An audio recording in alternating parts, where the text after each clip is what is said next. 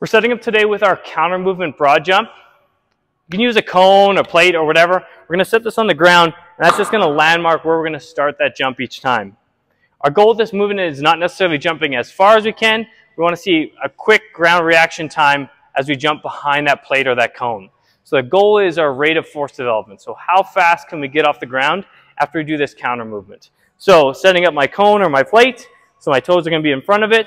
Athletic stance on the ball of my feet, elbows about 90 degrees, loaded in my stance here. What we're going to try to do is focus on a quick counter movement back and then an explosive broad jump forward, focusing on being as quick as we can once my feet hit the ground. So we're going to load up here, quick,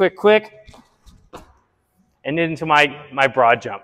So we're going to reset back to our landmark on the balls of my feet, elbows at about 90 degrees.